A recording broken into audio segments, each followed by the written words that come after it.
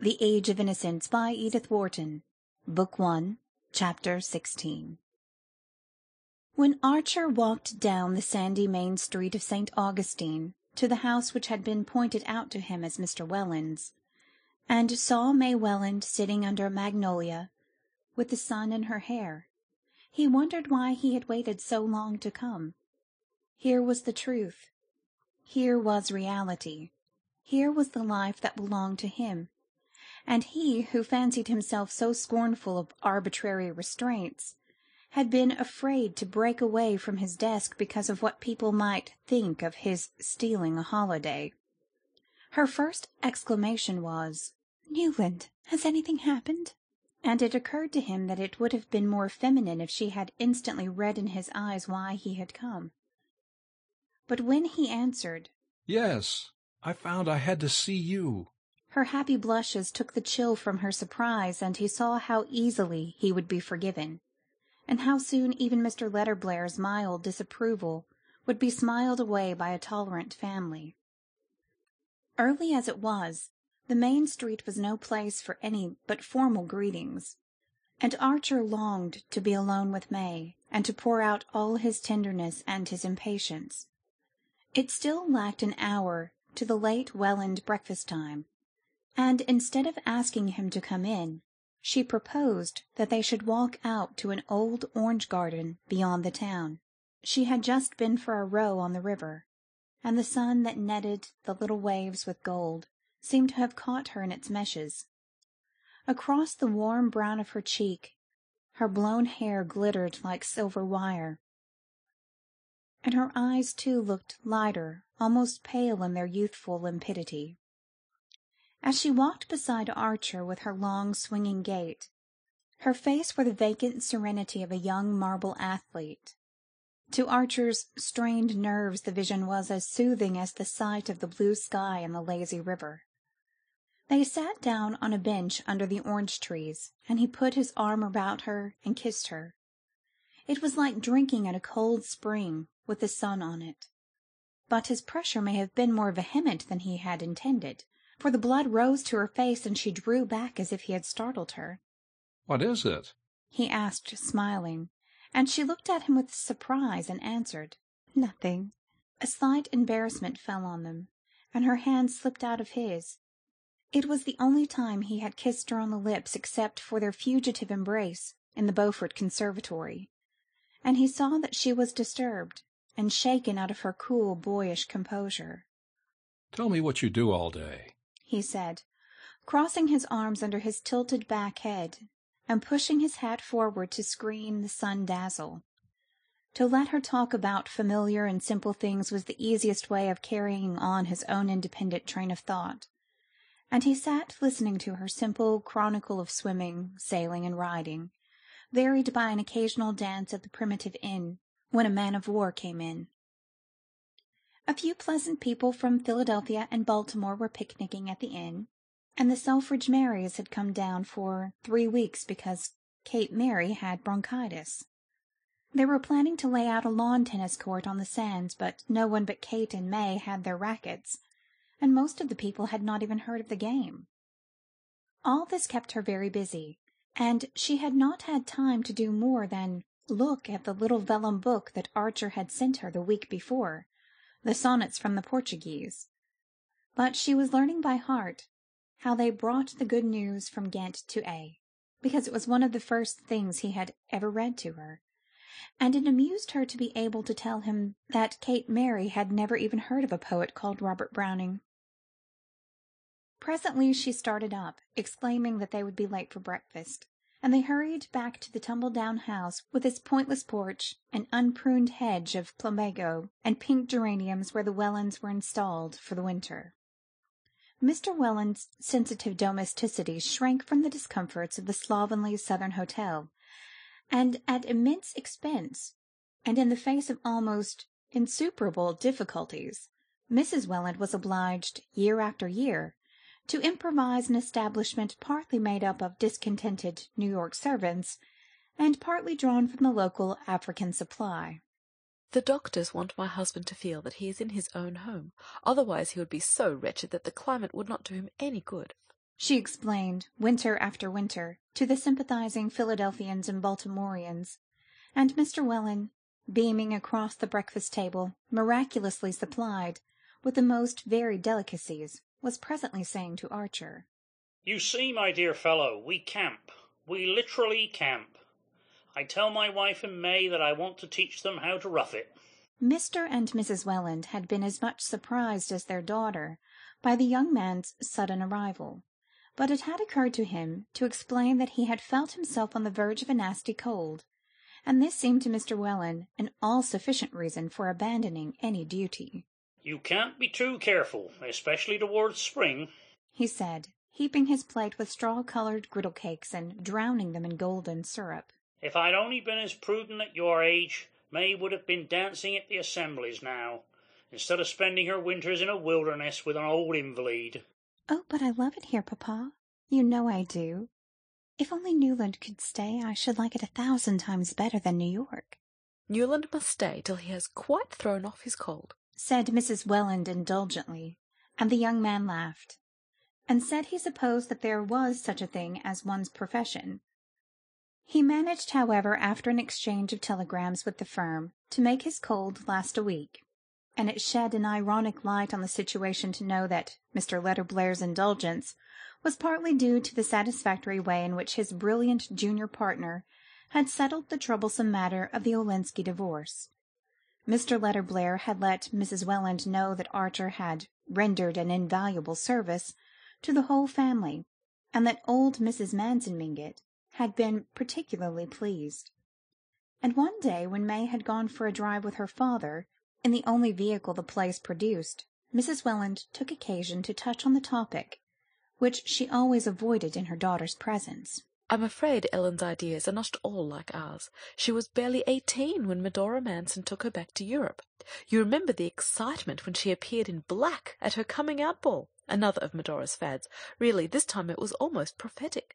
That must have been at least 12 years ago, and since then Ellen has never been to America. No wonder she is completely Europeanized." But European society is not given to divorce. Countess Olenska thought she would be conforming to American ideas and asking for her freedom.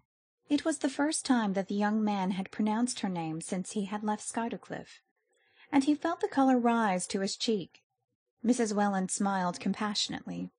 "That is just like the extraordinary things that foreigners invent about us. They think we dine at 2 o'clock and countenance divorce.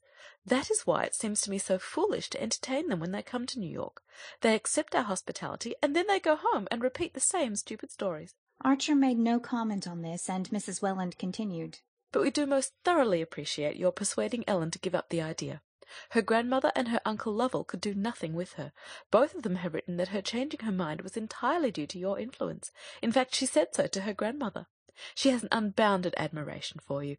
Poor Ellen! She always was a wayward child. I wonder what her fate will be." What we've all contrived to make it. He felt like answering. If you'd all of you rather she should be Beaufort's mistress than some decent fellow's wife, you've certainly gone the right way about it.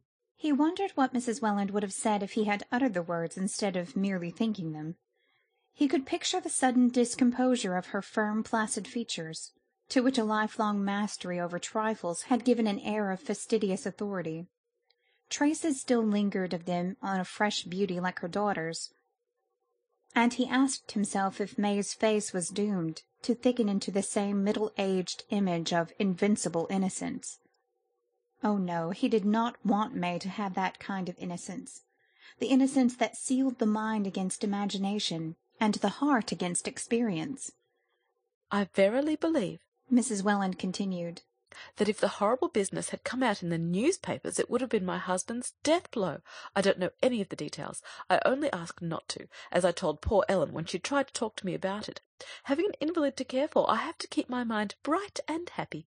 But Mr. Welland was terribly upset. He had a slight temperature every morning while we were waiting to hear what had been decided. It was the horror of his girls learning that such things were possible. But of course, dear Newland, you felt that too. We all knew that you were thinking of May." I'm always thinking of May, the young man rejoined, rising to cut short the conversation. He had meant to seize the opportunity of this private talk with Mrs. Welland to urge her to advance the date of the marriage. but he could think of no arguments that would move her, and with a sense of relief he saw Mr. Welland and May driving up to the door. His only hope was to plead again with May, and on the day before his departure he walked with her in the ruinous garden of the Spanish mission. The background lent itself to allusions to European scenes, and May, who was looking her loveliest under a wide-brimmed hat that cast a shadow of mystery over her two clear eyes, kindled into eagerness as he spoke of Granada and the Alhambra. We might be seeing it all this spring, even the Easter ceremonies at Seville, he urged, exaggerating his demand in the hope of a larger concession. Easter in Seville, and it will be Lent next week, she laughed. Why shouldn't we be married in Lent? He rejoined, but she looked so shocked that he saw his mistake. Of course I didn't mean that, dearest, but soon after Easter, so that we could sail at the end of April. I know I could arrange at the office. She smiled dreamily upon the possibility, and he perceived that a dream of it sufficed her. It was like hearing him read aloud out of his poetry books the beautiful things that could not possibly happen in real life. Oh, do go on, Newland. I do love your descriptions. But why should they be only descriptions? Why shouldn't we make them real? We shall, dearest, of course. Next year. Her voice lingered over it. Don't you want them to be real sooner? Can't I persuade you to break away now? She bowed her head, vanishing from him under her conniving hat-brim. Why should we dream away another year? Look at me, dear.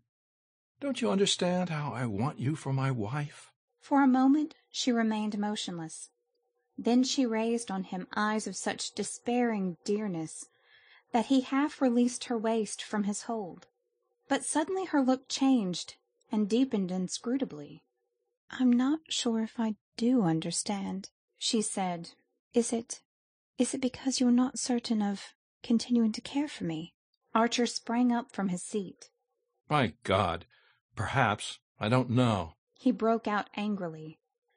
May Welland rose also. As they faced each other, she seemed to grow in womanly stature and dignity. Both were silent for a moment, as if dismayed by the unforeseen trend of their words. Then she said in a low voice, If it is there someone else? Someone else? Between you and me? He echoed her words slowly, as though they were only half intelligible, and he wanted time to repeat the question to himself. She seemed to catch the uncertainty of his voice, for she went on in a deepening tone. Let us talk frankly, Newland. Sometimes I've felt a difference in you, especially since our engagement has been announced. Dear, what madness! He recovered himself to exclaim. She met his protest with a faint smile. If it is, it won't hurt us to talk about it. She paused, and added, lifting her head with one of her noble movements, or even if it's true, why shouldn't we speak of it? You might as easily have made a mistake. He lowered his head, staring at the black leaf pattern on the sunny path at their feet. Mistakes are always easy to make. But if I had made one of the kind you suggest, is it likely that I should be imploring you to hasten our marriage? She looked down too, disturbing the pattern with the point of her sunshade while she struggled for expression. Yes, she said at length. You might want, once for all, to settle the question. It's one way. Her quiet lucidity startled him, but did not mislead him into thinking her insensible. Under her hat-brim he saw the pallor of her profile, and a slight tremor of the nostril above her resolutely steadied lips. Well? He questioned, sitting down on the bench and looking up at her with a frown that he tried to make playful. She dropped back into her seat and went on. You mustn't think that a girl knows as little as her parents imagine. One hears and one notices. One has one's feelings and ideas. And of course, long before you told me that you cared for me, I'd known that there was someone else you were interested in. Everyone was talking about it 2 years ago at Newport. And once I saw you sitting together on a veranda at a dance. And when she came back into the house, her face was sad. I felt sorry for her. I remembered it afterward, when we were engaged. Her voice had sunk almost to a whisper, and she sat clasping and unclasping her hands about the handle of her sunshade. The young man laid his upon them with a gentle pressure. His heart dilated with an inexpressible relief. My dear child, was that it? If you only knew the truth. She raised her head quickly. Then there is a truth I don't know. He kept his hand over hers. I meant the truth about the old story you speak of. But that's what I want to know, Newland. What I ought to know. I couldn't have my happiness made out of a wrong, an unfairness to somebody else. And I want to believe that it would be the same with you. What sort of life could we build on such a foundation? Her face had taken on the look of such tragic courage that he felt like bowing himself at her feet. I've wanted to say this for a long time, she went on. I've wanted to tell you that when two people really love each other, I understand that there may be situations which make it right that they should go against public opinion. And if you feel yourself in any way pledged to the person we've spoken of, and if there is any way in which you can fulfill your pledge, even by her getting a divorce, Newland, don't give her up because of me. His surprise at discovering that her fears had fastened upon an episode so remote and so completely of the past as his love affair with Mrs. Thorley Rushworth gave him to wonder at the generosity of her view. There was something superhuman in an attitude so recklessly unorthodox, and if other problems had not pressed on him, he would have been lost to wonder at the prodigy of the Wellands' daughter urging him to marry his former mistress. But he was still dizzy with a glimpse of the precipice they had skirted, and full of a new awe at the mystery of young girlhood. For a moment he could not speak. Then he said, There is no pledge, no obligation whatever, of the kind you think. Such cases don't always present themselves quite as simply as... But that's no matter. I love your generosity, because I feel as you do about those things. I feel that each case must be judged individually on its own merits, irrespective of stupid conventionalities. I mean, each woman's right to her liberty. He pulled himself up, startled by the turn his thoughts had taken, and went on, looking at her with a smile. Since you understand so many things, dearest, can't you go a little farther and understand the uselessness of our submitting to another form of the same foolish conventionalities? If there's no one and nothing between us, isn't that an argument for marrying quickly, rather than for more delay? She flushed with joy and lifted her face to his. As he bent to it, he saw that her eyes were full of happy tears. But in another moment she seemed to have descended from her womanly eminence to helpless and timorous girlhood, and he understood that her courage and initiative were all for others, and that she had none for herself. It was evident that the effort for speaking had been much greater than her studied composure betrayed, and that at his first word of reassurance she had dropped back into the usual, as a too adventurous child takes refuge in its mother's arms. Archer had no heart to go on pleading with her. He was too much disappointed at the vanishing of the new being who had cast that one deep look at him from her transparent eyes. May seemed to be aware of his disappointment, but without knowing how to alleviate it. And they stood up and walked silently home. End of Book 1, Chapter 16 of The Age of Innocence.